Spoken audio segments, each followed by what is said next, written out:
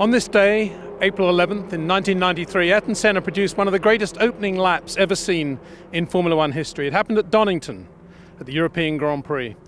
And Jamie Brito was there working for TV Globo. Jamie, great to see you. What are your memories of that? Yeah, what are your memories of that day? Well, I think it is, I'm sure it is, the greatest lap of Formula One history, the greatest first lap of a Grand Prix. It was rainy, and I remember I was looking obviously for him.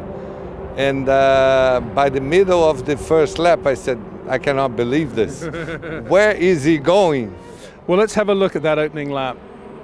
And of course, it was wet on race day. It was dry in qualifying, but it was a wet race day. That didn't matter to the Brits because they're used to that.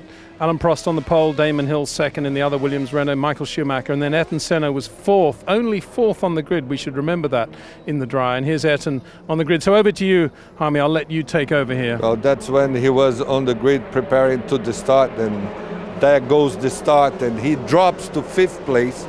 As you can see, he drops to fifth place, and he goes a bit nervous about that, so he starts going up and picking up one, and the second, and the third, and the fourth. And then I'll let you talk who he overtook there. Well, this is an amazing piece of road because it's downhill, it's fast, it's the Craner curves. And here he is around the outside of Carl Wendlinger. He's already got Michael. And he's just makes it look easy, doesn't he? And look at the exit speed he's got there on Damon Hill. Almost runs into the back of him coming out there. And it's an easy piece of passing there, really, down the inside of Damon. Damon lets him go.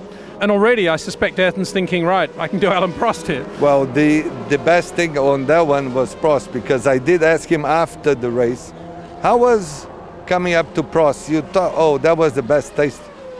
The good taste of it was that one. Because the rivalry between them, you know. Oh, of course. And Alain, I can't imagine what he was thinking at this point with Ayrton in his mirrors already from P4 on the grid. I can tell you that Ayrton Senna was very happy when he overtook Prost. And we shouldn't forget that Alain had a very good reputation at that point as a wet weather driver too. He'd won some very good races in the wet. And it was funny because we always said that Senna loved the rain, and then I did ask him once, you love the rain? He said, do you think I like to drive there without seeing 5 centimeters in front of me? No, I don't. And there we are, the end of lap one. Ayrton Senna in front from Alan Prost and Damon Hill in the two Williams. That is the best first lap in Formula One history. What was the impact in Brazil after that race? Oh, it was every newspaper, every television show was talking about that first lap. We should make the point that he actually lost the lead to Prost. He had a problem with the pit stop, but he got it back again by staying out on the slicks in the wet. Yeah, actually I did ask him about that, and he said it was his call because he looked and said that the rain was not going to come anymore. So he stayed on the dries, and Prost made 7 pit stops. I remember talking to Patrick Head. He said, oh God, he was calling, I'm coming in. He said, no, stay out. No, I'm coming in.